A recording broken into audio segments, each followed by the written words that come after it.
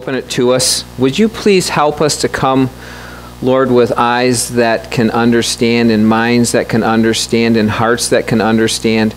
And so, Father, I pray that you would help us to see you. I pray that you would help us to understand more of who you are and your absolute perfection. I pray that you would also help us to be, well, brutally honest with ourselves. And God, I pray that we would not try to gloss over things. I pray that we would not try to make excuses. I pray that we would look at your word, we would understand it, and that, God, we would be changed because of it. I pray so much for the empowerment of your Spirit upon all of us to not only understand, but truly to live out your word today. And may all of this, yes, all of this be truly all for Jesus. And it's in his name I pray. Amen. As we continue our journey through the major doctrines of our faith, today we are going to study sin. And let's be honest, it's a dark, depressing subject. I don't think it's anything that we want to talk about necessarily. It's not like, whoo, sin, woohoo! I am so glad I came today. Right? None of us are thinking that. In fact, some of you might be like, oh man, I knew I should have stayed home and had that second cup of coffee instead of getting around coming to church today. But I hope that in spite of the fact that this is a dark subject, I hope that it is something that you and I can really let Scripture reveal to us the truth of. And I hope it is not anything that we try to ignore or pretend doesn't really happen. You see, in our PC world, our political correctness, and we're so careful with everything that we say, I would say to you that in this world that we live now, it's a three-letter word, sin. It's a three-letter word that really doesn't seem to exist anymore. I mean, to call something sin, it is like so 20th century, right? Because we just don't do that anymore. Whether we're Christians or non-Christians, I think that we all tend to do this. We have ways that we try to justify our actions, and we do that partly by kind of softening the language of what we do. And so rather than call it sin, as the Bible does, we might simply call it a mistake. You know, it was an error. It was a poor choice. It was a lapse in judgment. What was I thinking? Or maybe we call it even just a normal response. I mean, after all, nobody's perfect. Boys will be boys. Girls will be girls. Right? That's kind of the attitude. Today, what I do not want us to look at sin from a cultural perspective. I want us to see it for what the Bible says it to be. And I'm hoping and praying so much that what we talk about today is truly a biblical perspective on this. And I think we're all pretty familiar with sin, aren't we? I couldn't help but smile. One pastor, he was preaching on sin, and after the service he was kind of surprised. Someone came up to him from the congregation, and they were kind of like a little bit panicked, and he's like, Pastor says, aren't you a little bit nervous about preaching on the subject of sin, knowing that you have a congregation full of experts on sin? And I'm here to tell you this. I don't even pretend to know whether you guys are experts on sin or not. But I am sorry to say that I know that I am. And so, whether this message applies to you, I suspect it will. But whether it applies to you or not, I'm going to leave that between you and the Holy Spirit. But I guarantee that this is a message that speaks to me. You see, a few weeks ago, we studied the doctrine of man, and when we were doing that, we talked about the fact that we were all created in the image of God. Hopefully that sounds somewhat familiar to you guys. We talked about that, and we said that being made in the image of God means that we are to image Him. And we said that what that really means, in other words, it means we are to represent Him. We are to reflect Him to the world around us, and thereby when we do that, we are to bring glory to Him. That is part of what it means. We looked at Genesis 1, where we are made in the image of God. The problem, though, that we all face, that we all struggle with, is us being image bearers, is that every single one of us are also sinful. And we are sinners not only by action and deed, but we are also sinners by our very nature. Because you see, when Adam sinned, we looked at this a few weeks ago, Adam sinned in Genesis chapter 3, he was our head. He was, in other words, our representative. And so when he sinned, he plunged all of humanity into the dark, formidable, unrelenting sea of sin. We are all sinful by the fact that we are human, because we have the sinful nature that Adam passed on to us. So I want to really start out here by defining sin. I think we all have some good ideas, of course, about what that is, but in his in his book entitled Systematic Theology by Wayne Grudem, he gives a very succinct, but I would say a very great definition of sin. Sin is any failure to conform to the moral law of God in act, attitude, or nature. Sin can be wrong things that we do, and I think that that's what we tend to think about a lot with sin. It's like, oh yeah, this thing I did, I know that that was against God's will. I know that God didn't want me to do it. That is sin. Yes, that is indeed sin. Wrong action is. 1 John 3:4 says this, everyone who makes a practice of sinning also practices lawlessness. Sin is lawlessness. It is doing wrong things, things that are against God's moral law. We can also sin, though, and I think we don't think about this as often, but we can also sin by neglecting to do good things that we should do. Turn to James chapter 4. James chapter 4. This is a great verse. I have no doubt that many of you could quote this, but I want to point this out here. James chapter 4. James, the half-brother of Jesus Christ, wrote his letter here, and it's a very practical book. And in chapter 4, verse 17, look at that with me, please. James 4:17. So, whoever knows the right thing to do and fails to do it, for him it is, what's that word? Sin. Knowing the right thing, but failing to do it, for him it is sin. Now some refer to the first one we talked about, the wrongful deeds or the wrongful actions. Some refer to those as sins of commission. And then the failure to do good things, they call sins of omission.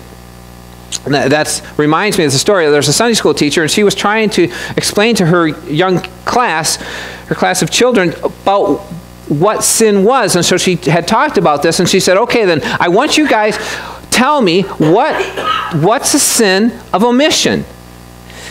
Absolute silence. You could see the perplexed looks on their young faces. And finally, a brave young man tentatively raised his hand, and he said, I think those are sins that we should have committed, but we didn't. No. Nice try, but no. Okay. Failure to do the right thing is a sin. Scripture uses many synonyms for sin, though, and whether, commission, omission, I just really want to zero in on sin itself here. And like I said, Scripture uses many synonyms for that word. It can be called wickedness or transgressions, iniquity, rebellion, ungodliness, unrighteousness, unbelief, and there's many other things too. But I tell you this, obviously, the Bible does not soft pedal sin. It does not. It does not water it down. It doesn't try to make it so it's not so difficult to hear. It doesn't make it so much more palatable. The Bible is very clear on what sin is. Sin literally means missing the mark of God's standards and law. So hear me clearly on this. Any failure to conform to God's moral law is sin. So we talked about, again, as I mentioned earlier, whether that's an act or whether that's in your attitude or whether that's your sinful nature, anything that does not conform to God's moral law is sin. And I think that we understand that, right? We understand pretty much what sin is. What I want to do today, I want to do it again next week as well. So I'm warning you, yeah, we're going to talk more about sin next week. When you leave today, don't think, whew, I'm so glad we're done with that. Return next week, and I actually think next week is going to be even more, considerably more informational than this week on it. But what I want to do is I want to ask question, and I want to then deal with the question, a series of them. So I have two of them that I want us to deal with here today. So first of all, how much does sin affect us? The answer, completely and totally. Yeah. Aren't you glad you came today? Right? You were feeling a little bit down, a little bit discouraged, and you knew, though, boy, if I go to church, I am going to be lifted up. I am going to be feeling good. Yeah, okay. Well, maybe not. But I am so glad you asked. How much does sin affect us? Thank you for asking that. Oh, wait. I asked that. What was I thinking? I asked, didn't I? But I think that this is important to understand that sin is a part of your being. It really is. It's a part of your nature. And therefore, your entire life is affected by sin. Okay, how many of you have heard this phrase, total depravity? Can I see hands? Total depravity. Okay, that was pretty good. Maybe 3/4 of you. I was hoping for 100%. That means I need to do a better job preaching on sin. So, did I mention come back next week? Yeah. But total depravity. Doesn't that sound dire? I mean, total depravity? I mean, that just sounds so ominous, so dreadful. But it's true of us. You see, we are born into sin, and therefore we are born with a sin nature. When Adam sinned as our representative, all humankind since then has a sinful nature. And we are born into that. And that means we are totally depraved. But while we might be familiar with the phrase, and maybe we've heard it, I want to try to be a little bit more clear on what it really means, this idea of this. Because I'm not sure that we always get that. So, it does not mean, all right, I know you probably should never define words by saying what it doesn't, but I think it's important to understand. It does not mean that we are incapable of doing anything good. Forget that idea. It's like, oh yeah, totally depraved. Yeah, I guess that they can't do anything good. No, that's not what it means. Neither does it mean that we are necessarily as bad as we possibly could be. So does that make sense? We're not saying we're as bad as we could be. We're not saying that we can't do anything good. I mean, anyone can do good deeds, good actions. So that's not what total depravity means. Total depravity does mean that every part of our being is affected by sin. That's our intellect, our emotions and desires, our goals and motives, and even our physical bodies. Therefore, we are utterly and completely incapable of doing any spiritual good in terms of our relationship with God. That's what total depravity means. I want you to turn with me to Romans chapter 8. Romans chapter 8. We cannot do anything spiritually good in regards to our relationship with God unless we have accepted Jesus Christ our Lord and Savior. And the reason for that is because we all are totally depraved. That's part of being human because we are born with that sin nature. Romans chapter 8, I want you to go down to verse 7 with me, please. Let me read a couple verses to you here. Romans chapter 8, beginning in verse 7. For the mind that is set on the flesh is hostile to God, for it does not submit to God's law. Indeed, it cannot. Look at this in verse 8. Those who are in the flesh. In other words, what that means is those who are not in Christ, i.e. those who are not Christians. All right? Those who are in the flesh cannot please God. Do you understand? That is why it is so futile for people to think that maybe I can be just a little bit better, maybe I can just be do things a little bit better than before, and I can somehow earn my way into God's favor. It can't happen. It's impossible to do. Those who are not in Christ cannot please God. Now again, that doesn't mean they can't do good things. But I'm telling you, in regards to your spiritual relationship with God, you can do nothing to earn any part of your salvation. Don't think that you have to get your life better. I have to improve in some areas, and then I will be able to finally get right with God. It won't happen that way. It cannot happen that way. Because those who are in the flesh cannot please God. That's what it means that we are totally depraved. Now, we have not lost the privilege of being made in the image of God, what we talked about a few weeks ago. We are still his image bearers, and I'm talking all of humanity is, all of mankind is, but understand this, the image of God within us has been severely damaged and distorted because total depravity makes it completely impossible for us to do anything good to earn God's favor in any way. That is why we are all in desperate need of a Savior. Desperate need of a Savior. And after we get done with sin for a couple weeks here, we are going to look at salvation. But I want you to understand clearly, because of total depravity, because of the fact that you were born with a sin nature, because of the fact that you can do nothing spiritually good to please God on your own, because of that, there is only one way for salvation. Only one. And we do not need to apologize. We do not need to compromise. We do not need to water it down. We don't need to say it in a way that just seems a little more pleasant to people. Jesus Christ is the only way of salvation. Amen. The only way. Sin requires a Savior. And I'm telling you what, you might have the best intentions in the world, but you will never be good enough because you're depraved. You're not only depraved, you're totally depraved. Now, don't go to friends this week and say, hey, I went to church Sunday. Guess what? You are totally depraved. Okay. I don't really think that that's a great way to relate to your friends, but it is true nonetheless. Okay. Second question that I want to address today is this. Since we are all born with a sinful nature, I mean, we really don't have a choice. We're born into it, right? Since we are all born with a sinful nature, why does God make such a big deal about our sins? And I'll tell you why. Because sin is a really big deal. While we might try to soften it a little bit or present it in ways, again, that are less harsh, I'm telling you, God cannot do that. God cannot. Sin is contrary to everything that God is. Everything that God is. Let me quote from Wayne Grudem again in the same book, Systematic Theology. He says, sin is directly opposite to all that is good in the character of God. And so God necessarily and eternally hates sin.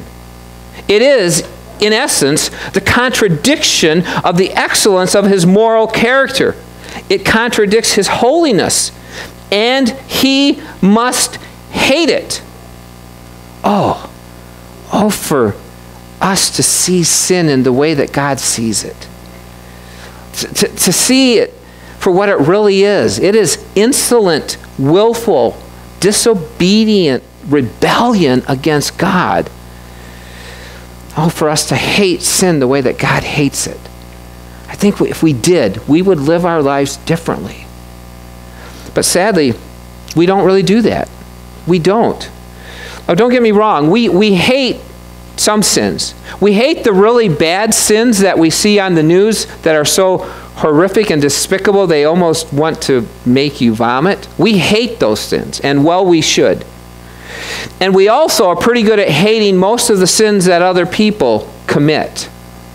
In fact, we're kind of really good at pointing out sins of other people. But we kind of give ourselves a free pass. Or maybe it's not really a free pass, because we know we can't really do that. We know we are sinful. So what we do is we kind of downplay the seriousness of what we do. I'll tell you, God hates sin. That is why he makes such a big deal about sin, because it's contrary to who he is. A second reason that God makes such a big deal about sin is because of the serious consequences of what sin brings. Do you remember what the Apostle Paul wrote in Romans chapter 6, verse 23? He writes this. He says, for the wages of sin is what? Death. Very good. The wages of sin is death. Sin is a life and death matter. Not only physically. We understand our bodies are aging and they hurt, and we understand that. But it is also death spiritually and eternally, because sin can cause us to be forever separated from our Creator God. And indeed, it does that very thing to all who refuse to accept Jesus Christ as Lord and Savior. Because again, Jesus is the only means of salvation, the only possible way of salvation. And so when we tend to think that sin is not that big of a deal, we are lying to ourselves. In fact, Robert G. Lee, not to be confused with Robert E. Lee, Civil War fame, okay, this is much more recent. Robert G. Lee, he wrote a book entitled Heart to Heart, published in 1977. He wrote this: sin has ruined men, ruined women, ruined angels. Sin has occasioned every tear of sorrow, every sigh of grief, every pang of agony. Sin has withered everything that is fair, blasted everything that is good, made bitter everything that is sweet, dried up springs of comfort, rolled far and wide tides of sorrow. Sin has digged every grave, built every coffin, woven every shroud, enlarged every cemetery that the world has ever seen. Sin is a really big deal. And that's why God makes such a big deal of our sin. The sad truth, though, is that just as Adam and Eve did, so we tend also to believe the lies of Satan regarding sin. In fact, let me show you what I mean. Let's go to Genesis 3 again. No, we were there a few weeks ago, but I want us to go back to Genesis 3. Genesis 3.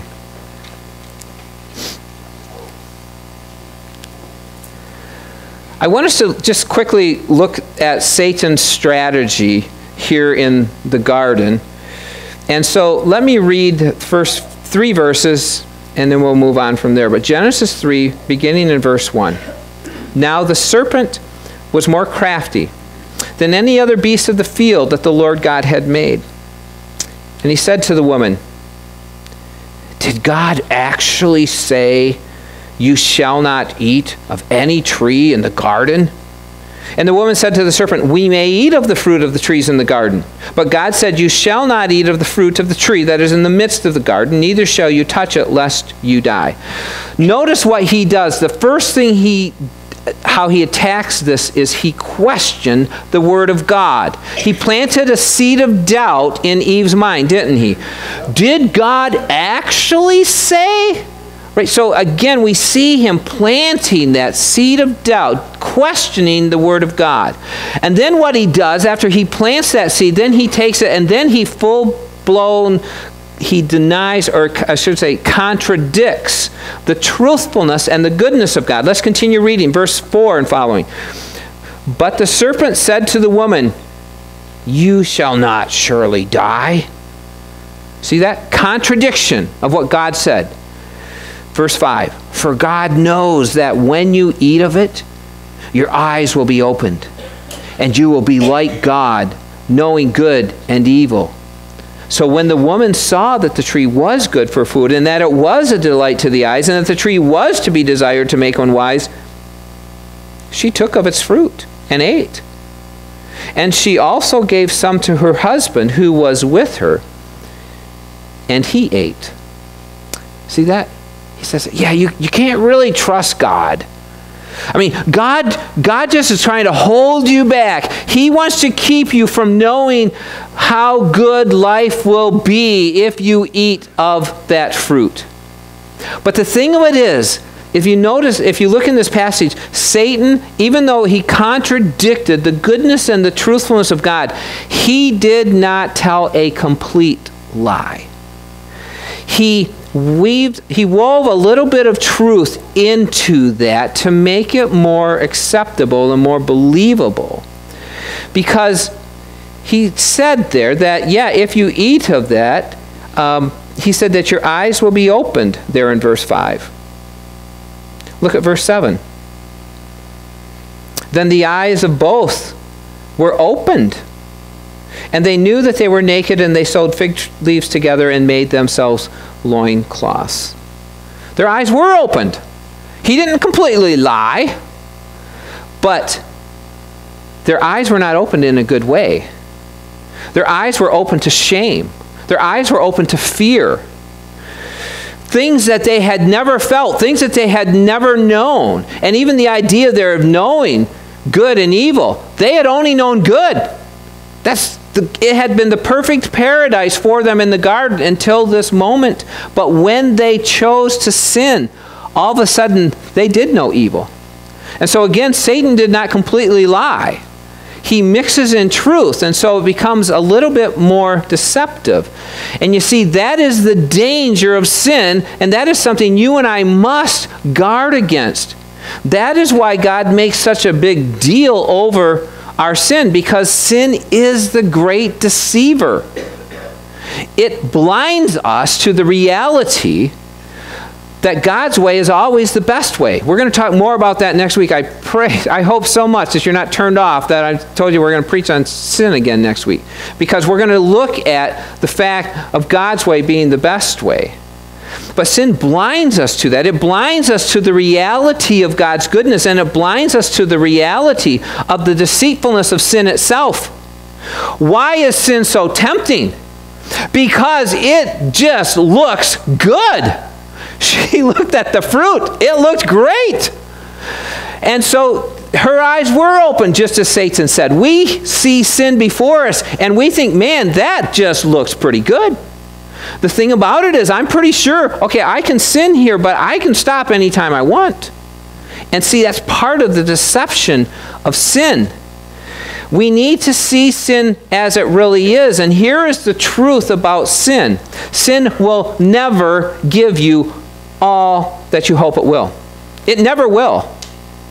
Sin will never fulfill you in the way that it says it will.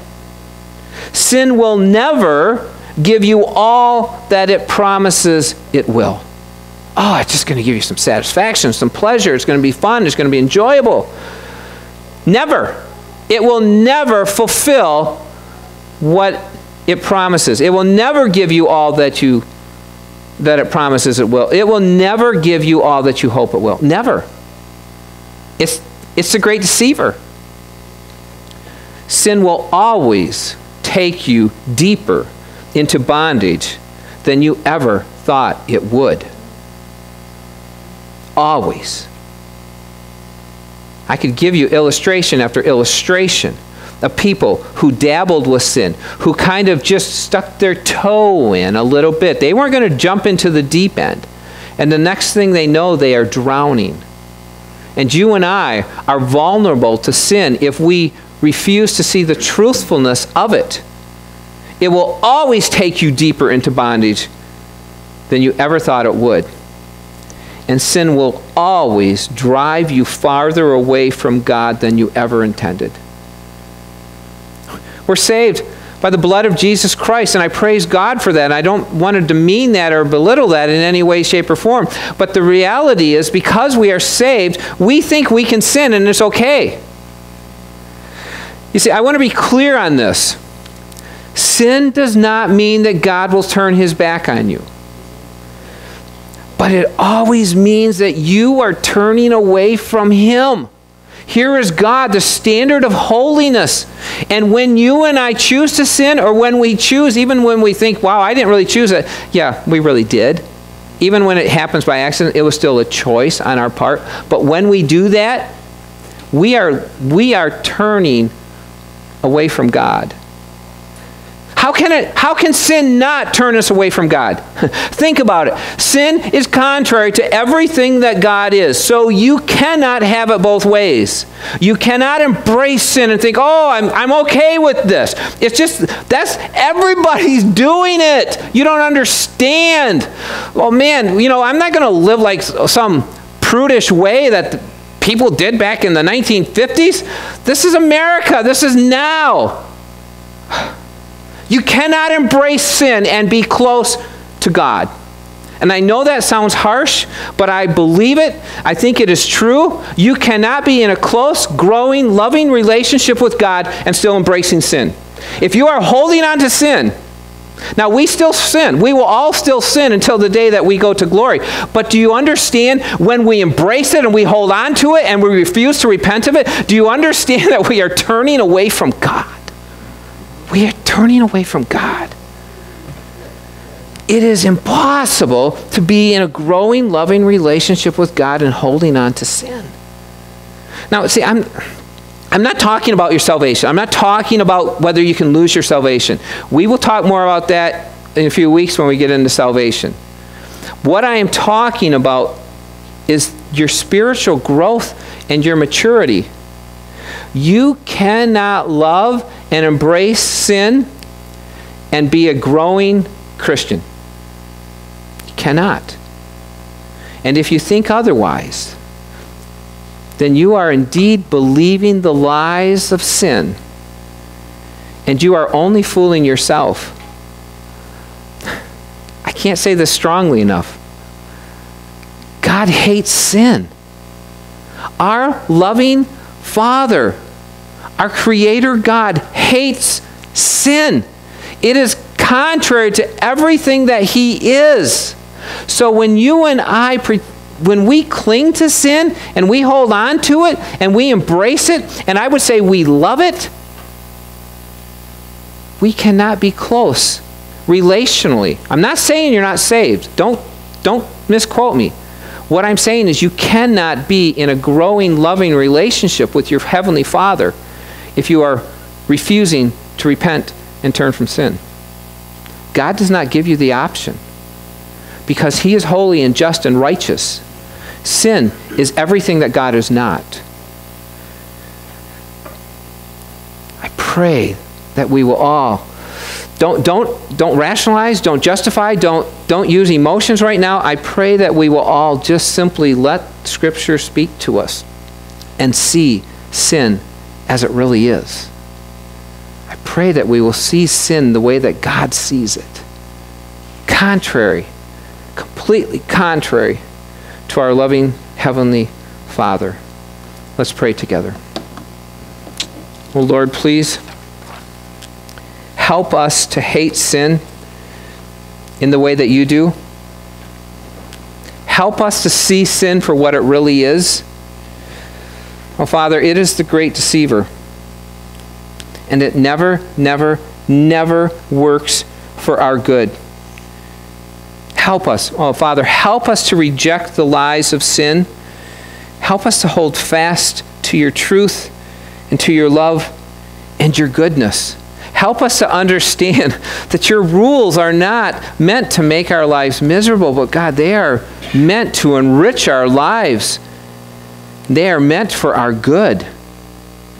That's how good you are.